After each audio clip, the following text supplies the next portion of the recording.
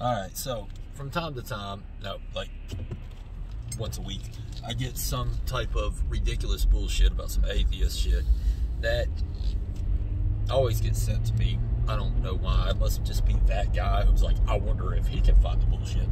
So I do, and I probably shouldn't waste time with a lot of it. But I figured since I got this channel doing my day-to-day bullshit, throwing it out there to see if anybody gives a shit, which you should, because God's honest truth, it's a hell of an existence I got here. I should tell stories about my past. But furthermore, while we're here, this is called Moses Did Not Inspire the Constitution. Okay, I don't know who the hell said it did, but the Bible did kind of inspire the laws and the foundation of the country, and that means, but anyway, I digress. Let's go to this fat motherfucker right here, because God, it's so hard for me to respect someone who does not respect their self enough to not close their mouth. And I don't mean, I mean like, dude, stop eating so damn much. Like, what the y'all look at this dude. A year ago, my wife and I protested changes that were being suggested in the Texas history books. You need to protest food. I had already argued against the abstinence-only attitude against sex education, and I had, of course, testified on behalf of evolution in science. I feel you. Abstinence only.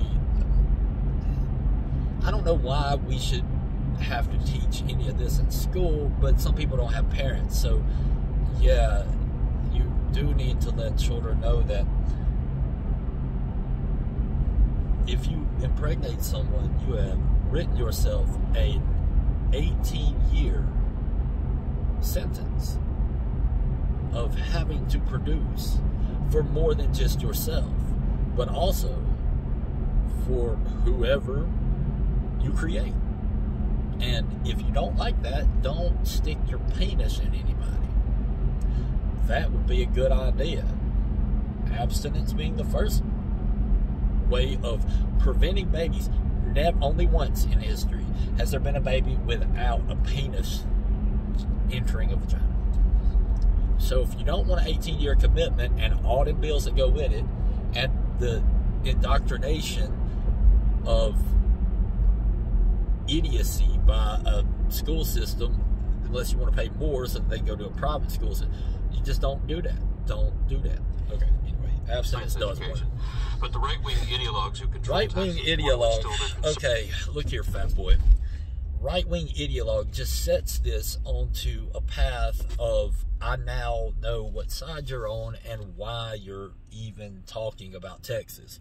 Like, dude, you are the size of Texas. Like, with your lazy eye and your 3 chins. Like, what the fuck? Conservative Christian ideology throughout every lesson of science, sex, and social studies. Okay, and part right, of that shouldn't be through all of them. To establish American exceptionalism and to deny that our country had ever done anything. Okay, to deny that our country's ever done anything wrong. Like, what do you want to do?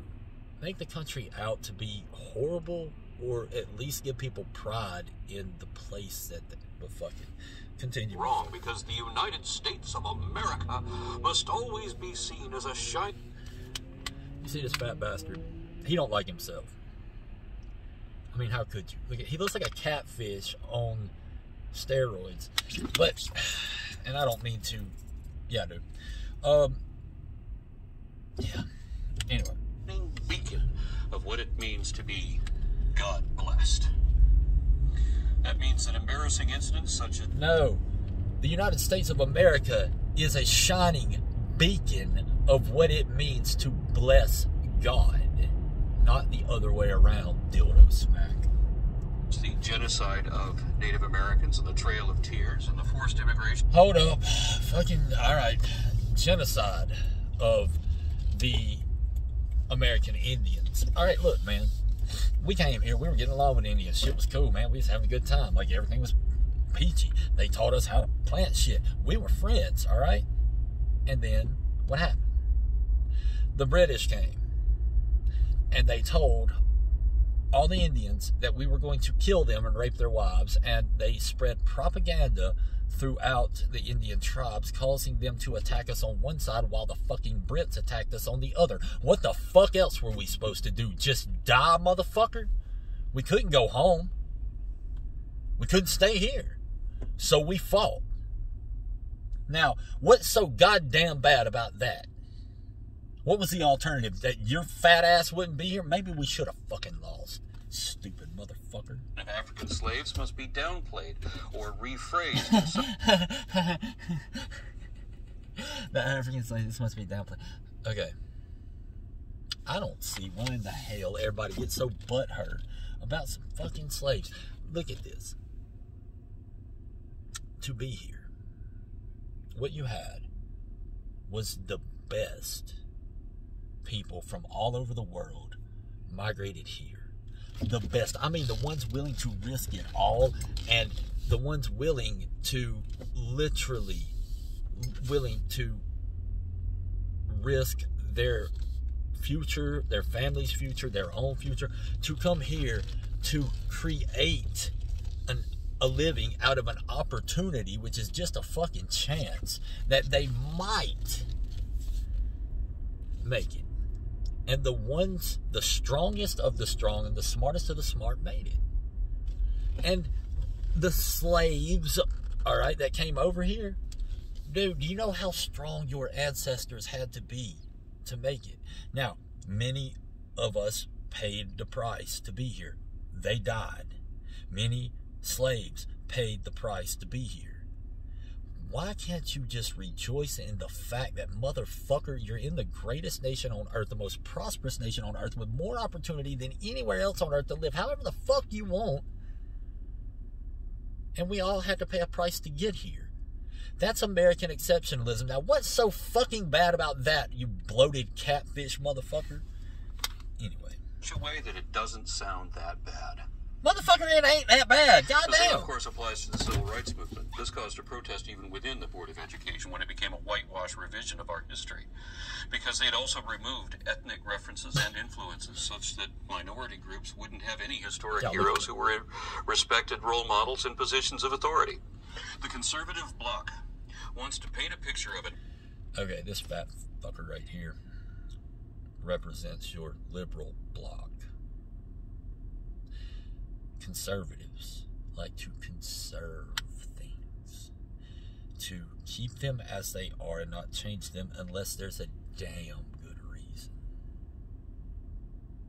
That's what conservation is. Use wisely, keep what you got. Liberal, waste everything, hope it works out. Pick a side. All-white, right-wing, exclusively Christian America founded on biblical values. As if there ever was such a thing. Hold on. This fat motherfucker talking about values. The only thing he values is food. That motherfucker look like a bloated catfish that got hooked by my buddy who likes to go, like, out in the river and grapple for these mugs and pull him out with his hands just to show that 150-pound catfish whose bitch it is. Except for he would be like a 400-pound catfish. When they say that it's based on Judeo-Christian values, that seems to me to be oversimplified and selective to the point of distortion. Okay. So I'll tell you what, how about we take the time to define each and every syllable in the Constitution and Declaration of Independence so that we can handicap this motherfucker and get nothing done? Absolutely. You know, analyzation, when it gets to the point of being anal, only high estrogen people are going to tolerate shit like this. And you can tell that both these fat old bastards have had it way too good. And their estrogen levels, I bet their wives boss them around like the little bitches that they are. you know, if they had some of those Judeo-Christian values, they might actually smile every now and then. God, this man's life is so bad. It's so fucking rough. Like, to look at him, he looks like he hasn't been happy since conception. I don't even know if his parents were happy while they were fucking making him. Alright, I'm going to Walmart to get some finger foods for the damn Halloween party because, yeah, I'm going to the Halloween party. And, we'll continue this charade of bullshit upon my return. Oh, and if you don't like my cursing, grow the fuck up. Like, this is just how I want to talk. It's not how I talk in public. It's not how I talk anywhere but on here. And you know why? Because I can. Because it's not very Christian-esque to use foul language. But how else do I reach people who are out there, not in Christian world, that you want to bring in? Well, tell the truth and tell it in a language that they can understand. And every word has a meaning. If you get offended by words, you need to check yourself, because a word has never hurt anyone. Sticks and stones may break my bones, but words will never hurt me. All you little pink-haired faggot motherfuckers running around with your damn feelings hurt, screaming you woke. You're not woke. You're estrogen dominant, you dumb shit. You had your penis cut off. Your nuts don't work. I got an estrogen blocker that'll turn that shit around for you. Grow some muscle. You'll get strong. You'll actually want to do shit and subdue the earth and make it do what you want it to. But no. Let's cry. Fucking bitches. You know what? There comes a point when I just go, well, the rest of y'all gonna deserve what you get. Now, I'm gonna kick somebody's ass, but y'all motherfuckers deserve this. Peace.